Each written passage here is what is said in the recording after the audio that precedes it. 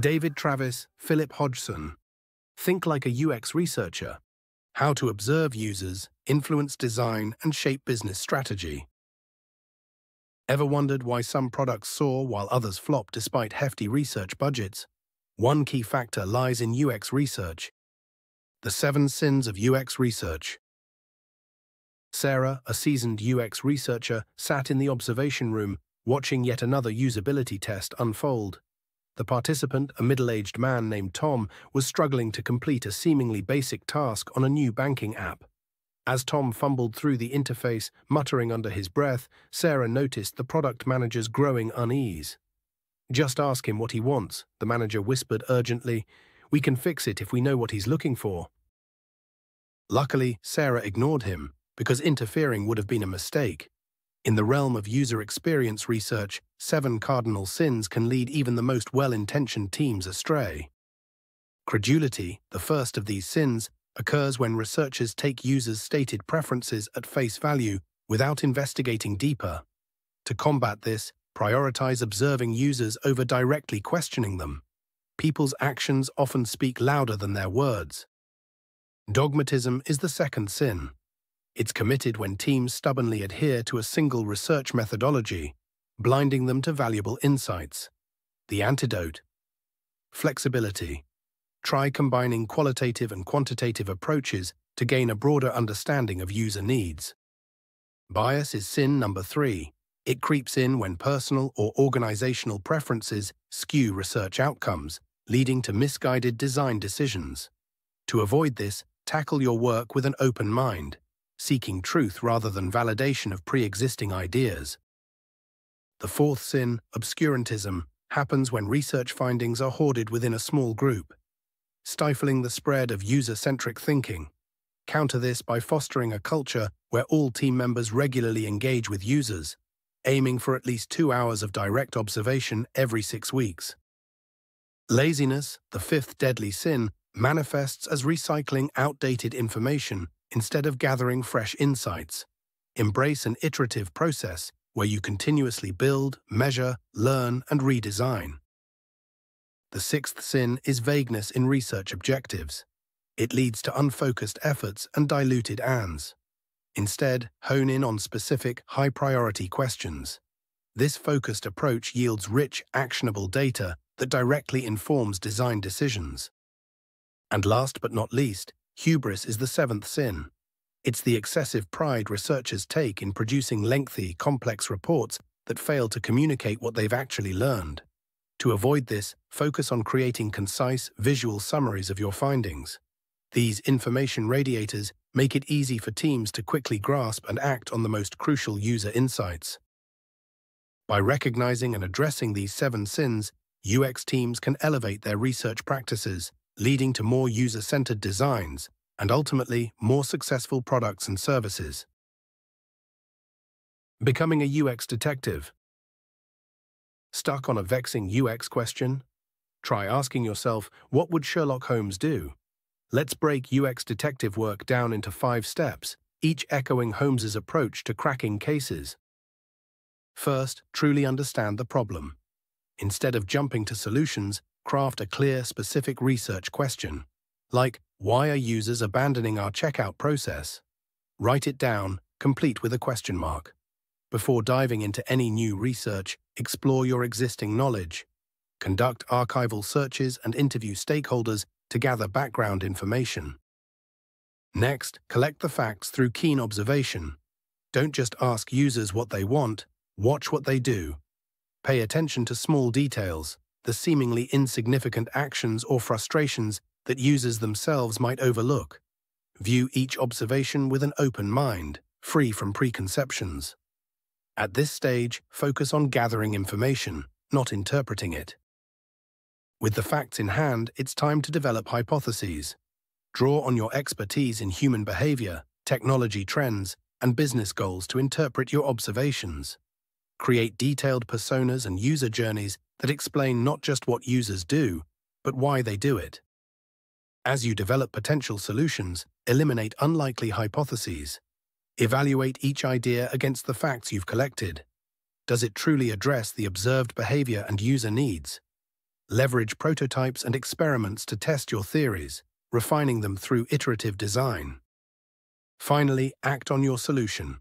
This involves presenting clear findings to stakeholders and development teams.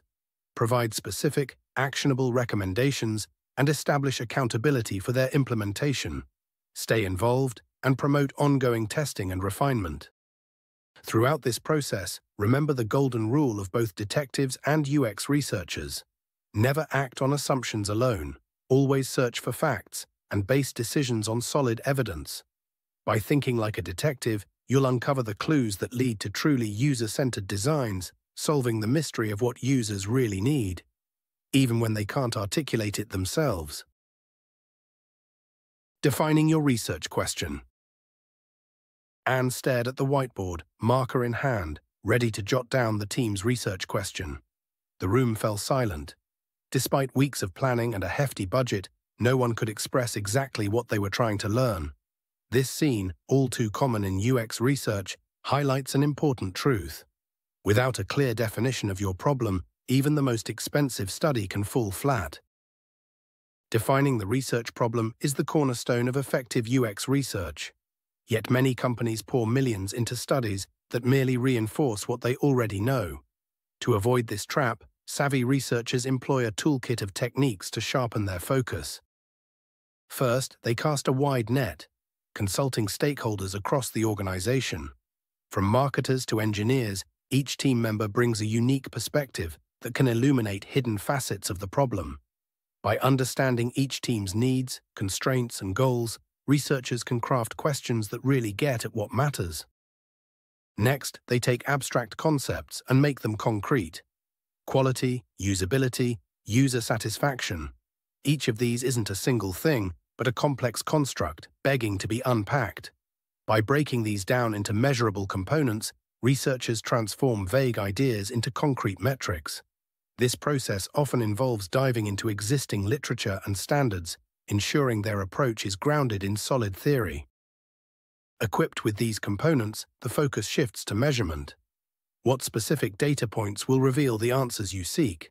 How will you differentiate between concepts or levels of variables? This step forces researchers to think critically about their methodology, balancing subjective and objective measures to paint a complete picture. Finally, wise researchers never skip the dress rehearsal. Pilot studies, both informal pre-pilots and more structured tests, serve as reality checks. They reveal hidden assumptions, uncover logistical hiccups, and often bring to light stakeholders or issues that were initially overlooked. By including team members in these pilots, you can both refine your method and build buy-in for the final study. This meticulous problem-defining process might seem time-consuming, but when you cut corners, you lose out in the long run. Knowing exactly what you're trying to solve is the difference between research that gathers dust and insights that drive innovation. Secondary research and stakeholder interviews. Now let's look at two crucial stages of UX research: desk research and stakeholder interviews. Desk research, also known as secondary research, is the first step in any UX project. It's about reviewing existing research findings to gain a broad understanding of the research question. This approach is quick and cost-effective, allowing you to build upon previous work and avoid reinventing the wheel. Think of a Venn diagram with 3 overlapping circles: users, goals, and environments. The sweet spot for UX research lies where all 3 intersect. But insights can also be found in the areas where only 2 circles overlap. This might include surveys about users and their goals, analytics data on goals and environments, or field research on users in their environments. To conduct effective desk research, start by exploring resources within your organization. Then, branch out to external sources such as government statistics, charity research, academic studies, and career interviews. When evaluating research findings, don't dismiss older studies outright. Human behavior often changes slowly, and past research may still offer relevant insights. Stakeholder interviews are also critical for setting projects up for success. Rather than simply accepting stakeholders' proposed solutions, skilled UX researchers use structured techniques to uncover the real issues at hand. The process begins by moving away from the solution. redirecting the conversation from requested deliverables to the underlying problems. Probe stakeholders to find out their goals and what they hope to achieve. Next, work to uncover all relevant issues and generate a comprehensive list of problems or desired outcomes. This may involve using techniques like sticky notes for group input to prevent discussions from becoming chaotic. Only begin prioritizing issues once this list is compiled. Another step in stakeholder interviews is developing strong, credible evidence. How sure are you that each problem is genuine? Categorize evidence as either non-existent, soft, presumed, or hard. If the evidence is lacking, you can offer assistance in gathering data. Quantifying the problem's impact and the potential value of a solution helps establish the project's importance. It's also important to explore context and constraints in stakeholder interviews. This involves investigating the problem's history, previous attempts at solving it, and any obstacles that may hinder progress. Are there any constraints from the past that no longer apply? The goal here is to create a clear picture of the project landscape. There's one final secret to productive stakeholder interviews: thorough preparation. Inform stakeholders in advance about the meeting structure and ensure that decision-makers with the proper authority will be in attendance. This approach not only yields essential information, but also creates a strong first impression, demonstrating that you can tackle complex problems strategically. Design ethnography. Looking for a powerful research method that provides deep insights into users' needs, goals, and behaviors. Enter design ethnography. Unlike traditional ethnography, which aims to understand entire cultures, design ethnography focuses on extracting actionable design conclusions. To do this, researchers typically spend days or weeks observing and interacting with users in their natural environments. The core of design ethnography revolves around answering key questions. What goals are the users trying to achieve? How do they accomplish tasks? What do users find particularly satisfying or frustrating? By observing users in context, design ethnographers can identify both the difficulties users encounter and the workarounds they've developed. This approach often reveals insights that users themselves may not articulate in traditional interviews or surveys. To conduct effective design ethnography, there are some common pitfalls to avoid. One is relying on inappropriate research methods in the field, such as surveys or concept testing. This isn't what design ethnography is after, which is rich, high contextual data.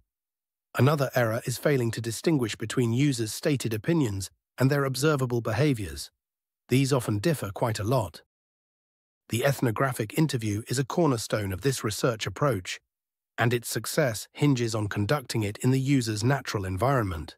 This lets you observe nuances in behavior that users might not think to mention or may be unaware of themselves. The interview process typically unfolds in stages, beginning with building rapport between the researcher and participant. This is followed by a transition to a master-apprentice model, where the researcher positions themselves as a learner eager to understand the participant's world.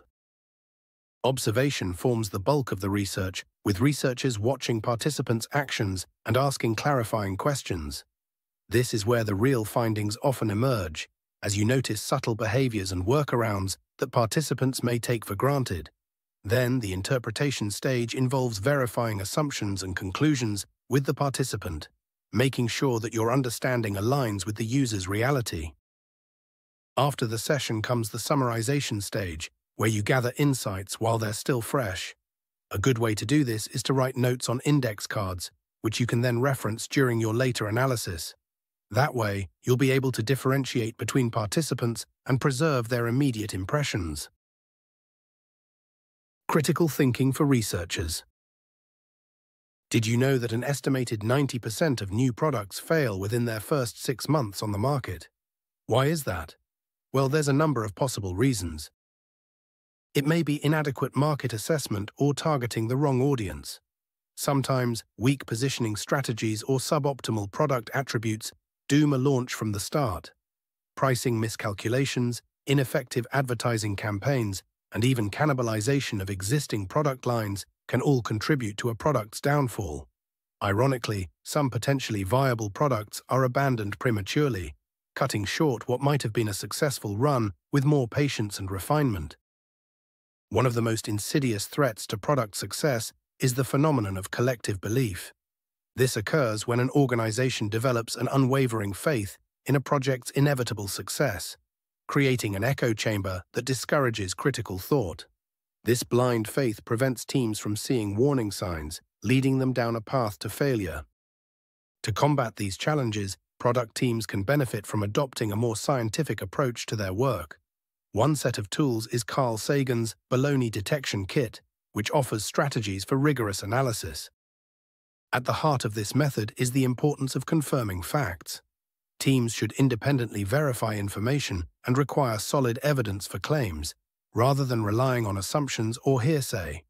It's also crucial to question authority and recognize that expertise doesn't guarantee infallibility. No matter how respected a team member or leader might be, their ideas should still be subject to scrutiny. Another key principle is to develop multiple hypotheses. Instead of latching onto a single idea, teams should consider various explanations or solutions and then systematically test them. This approach helps prevent tunnel vision and increases their chances of finding the best possible solution. The principle of Occam's razor, favoring simpler explanations when they're equally supported by evidence, can be a valuable guide in product development. It encourages teams to avoid unnecessary complexity in both their products and their reasoning.